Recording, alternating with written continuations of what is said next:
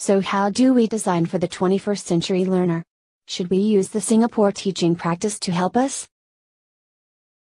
When we design for the 21st century learner, we will need to consider the use of technology in our lessons. How about using the SLS pedagogical scaffold? I understand it guides teachers in the design of lessons harnessing technology. Is there any difference between the two? Which one should we use? Let us find out more about the Singapore teaching practice or STP from the STP website.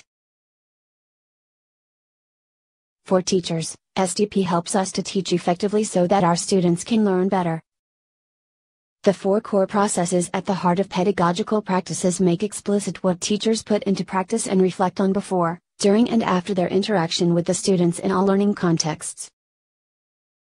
The teaching area of deciding on teaching aids and learning resources seem to be most relevant for us. It helps us to understand the what and why of choosing ICT resources. It also has a set of considerations to guide our design. However, how do we use these considerations? I see these considerations in the SLS pedagogical scaffold.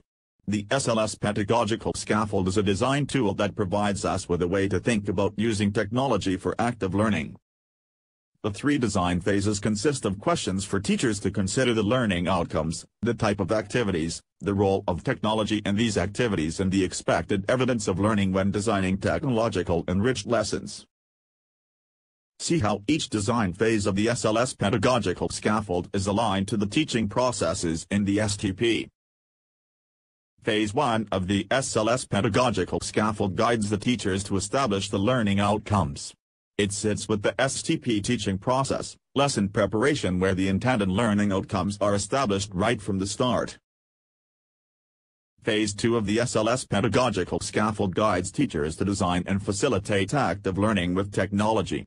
It sits with the STP teaching process, lesson enactment.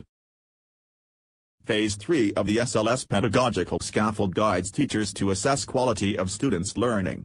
It sits with the STP teaching process, assessment, and feedback.